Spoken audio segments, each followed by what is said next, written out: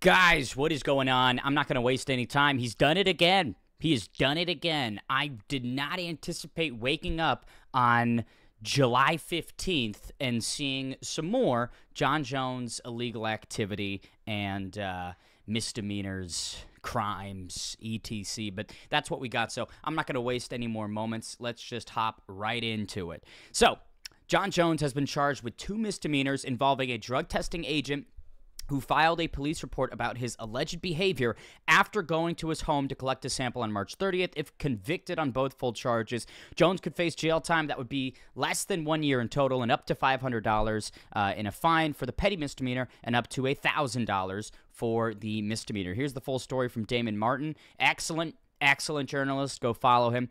UFC heavyweight champ Jon Jones has been charged with 2 misdemeanors. Jones is charged with assault, a petty misdemeanor, and interference with communications, a full-fledged misdemeanor. The virtual bond hearing is scheduled in 2 days in New Mexico. Bernalillo County Court representatives confirmed the information in an email sent to MMA Fighting on Monday. Again, if convicted, those are the fines, and the jail time would be less than 12 months. Here's the entire ordeal. So it surrounded the 2 drug testing agents from the new anti-doping program, Drug Free Sport. They went to Jones's home to collect a sample. After arriving, an agent identified as Crystal Martinez claimed that Jones appeared agitated after he was unable to provide a urine sample and was offered the opportunity for a blood test instead. If you guys remember this story back in March, it was basically some really weird stories on all sides and then some footage from Jones's home in which both agents were leaving, and he's like high-fiving them, and he was like, look, I high-fived them. There's no way I could have committed a crime, 5 minutes prior to that.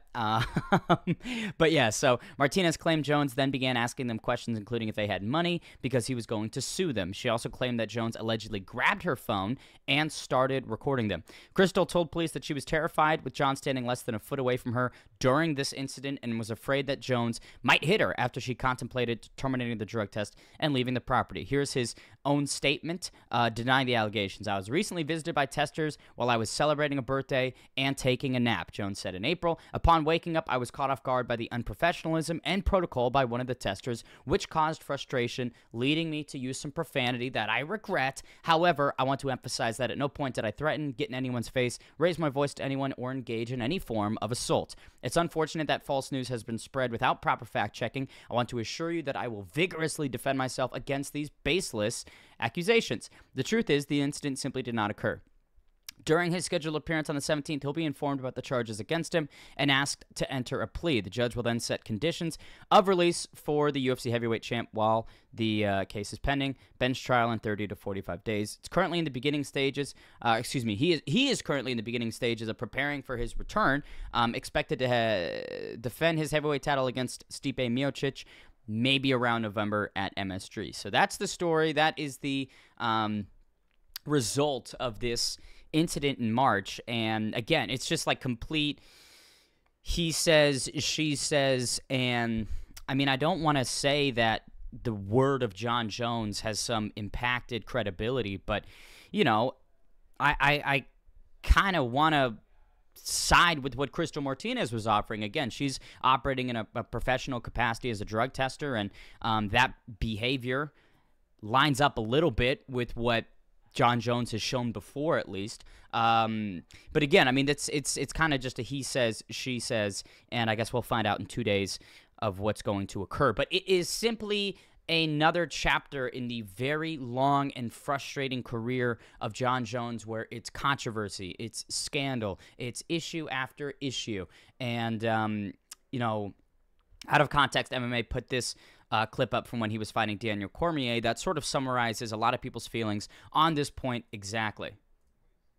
His history dictates and determines that the same thing is going to happen. That is his character. That is him at his core.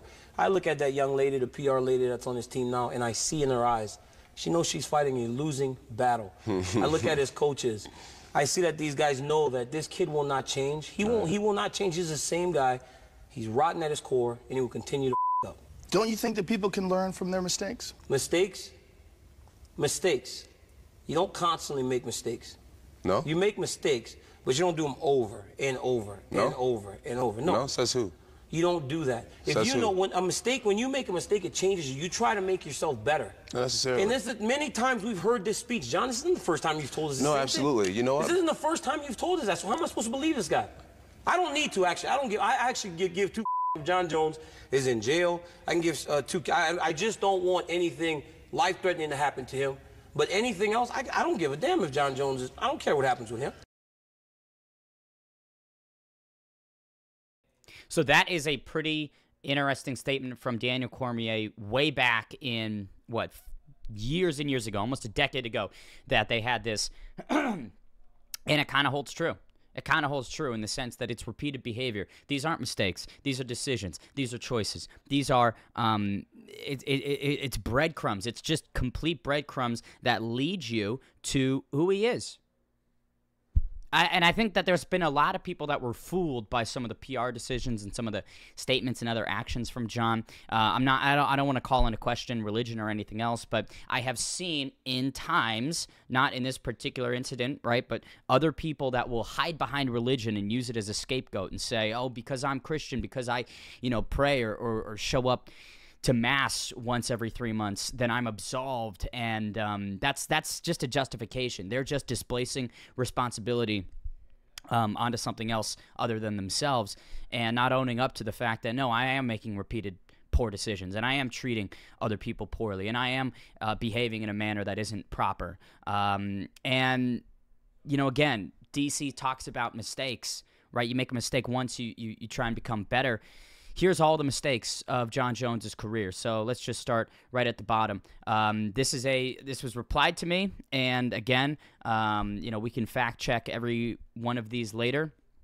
But here's a brief list of his selfish and dangerous behavior that's been documented. I can only imagine what he does when he's unobserved. So this is November of 2011, arrested at a strip club for driving on a suspended license. He knew he had prior violations, but had caused his license to be suspended. He just didn't care, drove on it anyways, and again was at a strip club. If you go to strip clubs, good for you. That's that's your decision making. But next one up is in 2012. May crashed his Bentley into a utility pole, injuring 2 passengers. Convicted of a DUI.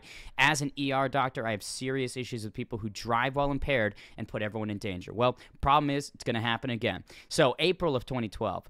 This is a month before, actually. Sent a homophobic text to a fan, does not accept responsibility, claims his phone was stolen and his account was hacked. Sure. This is September of 2014, fined $50,000 by the Nevada State Athletic Commission for a pre-fight fight, getting into altercations, and then there goes 50 grand, which is more than a lot of UFC fighters are making per fight these days. This is January 2015, fails his drug test, flees to rehab, but leaves the next day. Only stayed for one night. UFC still allowed him to fight. So in less than 24 hours, he was cured. In less than 24 hours, I can imagine that the first day of him being in rehab probably wasn't even in meetings, probably wasn't even talking to doctors. It was like onboarding and orientation, and then he felt that was enough, and he's complete. Later, 3 months later, April of 2015, hit and run, injured a pregnant woman, and then fled the scene. Did not turn himself in until it was clear that he'd been identified. Patterns of attempting to escape responsibility when he hurts others. Gets 18 months of probation.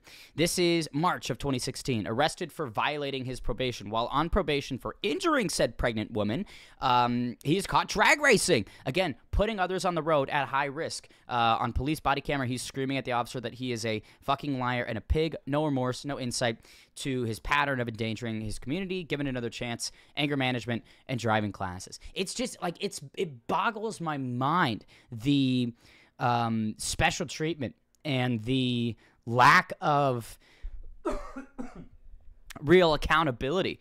Right? Like that's we're not even halfway done. We're not even halfway done. If anyone else did just this page alone, they'd be gone. They'd be gone, right? 5 years of behavior. They would never be allowed to do anything. This is June of 2016.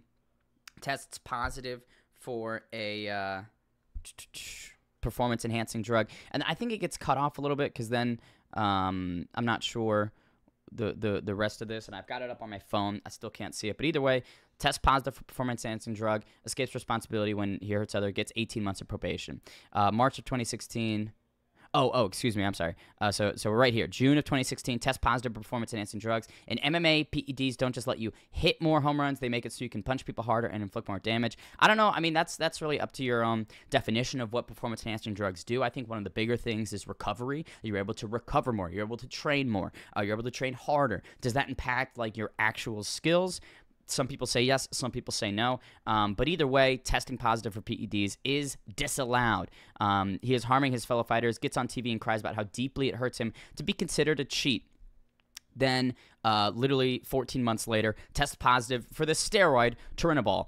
He literally is allowed to take these PEDs, but he chooses to take drugs to be able to hit even harder. Then in 2018, in a bizarre move, the UFC moves the entire fight card from Las Vegas to Los Angeles so Jon can still fight when he has said PED in his system.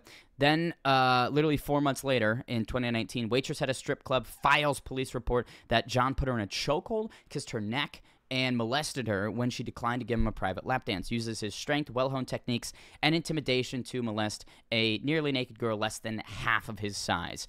In June of 2019, a warrant is issued for Jon Jones after he fails to show up for his bond arraignment for said strip club assault. Settles his strip club assault charge by pleading guilty to disorderly conduct. That's October 2019.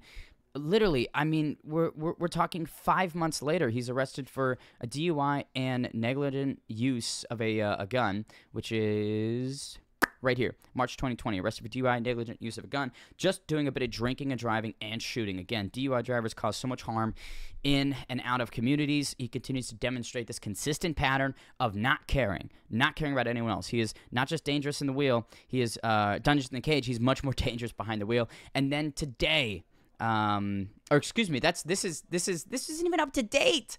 September of 2021, arrested for domestic violence and damage to a car, 250 pounds of lean, mean fighting machine raging against a tiny woman. I don't even think that encapsulates the issue at the Hall of Fame induction ceremony where he gets inducted into the Hall of Fame and then quite literally later that night has an issue with his partner, and then is arrested and brought in, and there's, domestic abuse speculation and all of that. So that, I mean, that's just up to 2021. That's 2011 to 2021. And he's had instances in the last several years. Just in March of this year, right? That whole thing with the drug testing agents that now we're getting this result for. So, like, I don't know, man. I do not know what to really say, because if I'm critical of this guy, then people will come for my head, and I'm going to be labeled X, Y, or Z, and, who knows, the powers that be could be like, well, why would we want to hire this guy? He's shitting on Jon Jones. That's a complete thing that's in my brain. But at the same time, I just sit here and I see this man repeatedly choose to do unbelievably harmful things to everybody, including himself, and just gets a slap on the wrist, just gets off completely scot-free. And the suspension of the system, right, and the book that needs to be clapped on him in terms of either fines, penalties, permanent suspensions. I just don't get how, like, Nick Diaz can be suspended 5 years for marijuana usage, but Jon Jones has, like, literally 13 years of documented incidents of harmful and, law-breaking behavior. And there's nothing against him, right? He's still allowed to come back and get gifted a title shot, choke out Cyril Gane, and then sit on the sidelines for a year and a half, right? Like, I don't get it.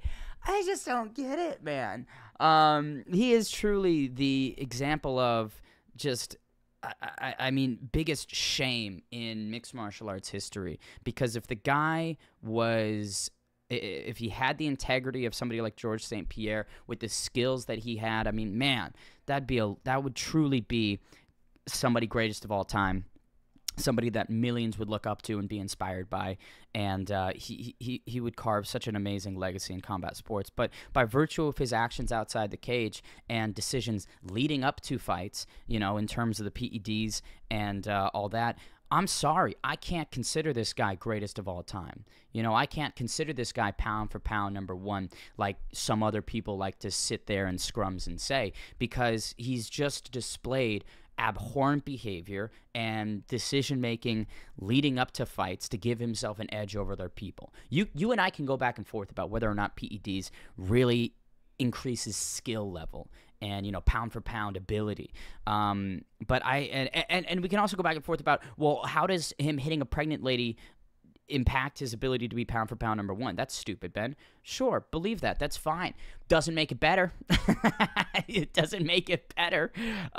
So I don't know, man. Yeah, everyone can have their own opinions on Jon Jones. I really don't care. You're entitled to it. But it's just such a shame that this individual who is so talented, otherworldly talented, has made the decisions that he's made over the last 13 years. And there's not much more to say. You know, there's not much more to say. If he gets arrested and is facing up to a year in jail, I think I don't even want to talk about what you have to do to the heavyweight division and, you know, stripping him of the belt and what happens next. I don't even want to talk about competition and the UFC because I don't know. It just doesn't seem on the magnitude of what is happening and what's been happening and what he's been allowed to just get away with, right? So that's my thought. The crimes of Jon Jones, the many crimes of Jon Jones. Let me know your thoughts down below. And what do you think should happen? What do you think should happen to Jon Jones? If you were the judge, what would you do? All right. Make sure you like, make sure you sub. I'll see you later.